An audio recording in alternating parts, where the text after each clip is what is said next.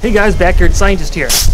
Today we're filling this fish tank with about 15 gallons of soda, and I'm about to pour molten aluminum in it. So let's get started. I wanted to pour the molten aluminum into soda instead of water because I was curious if the carbonation would affect it in any way. Alright, I have no idea what's going to happen. I'm going to pour it in here first so I can pour it in there easier. Here. Alright, anyway, I'm ready now. When it hits the water, 3, 2, 1.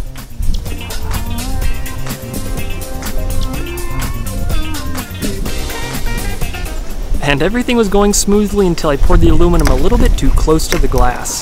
Oh man! That stinks.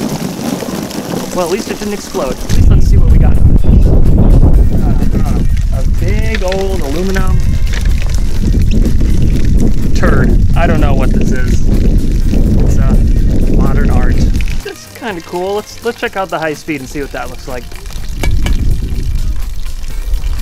Like I said before, I was curious what would happen if I poured the molten aluminum into the carbonation.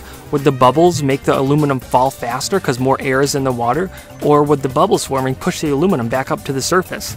Now let's pour aluminum into regular water and see what that looks like in slow motion. 3, 2, 1.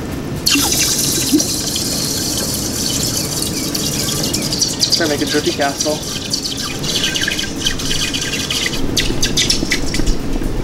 It made a pretty cool drippy castle, but it fell apart when I tried to take it out of the water. Anyway, let's check the high speed and see what it looks like. When the aluminum comes into contact with the water, it instantly vaporizes it, forming a shimmering protective coating of water vapor, and as it's falling through, it creates some of the coolest shapes I've ever seen. Fortunately, nothing exploded, but that's no fun, is it? So now let's take some tin, which explodes when it hits water, and see what that looks like in slow motion.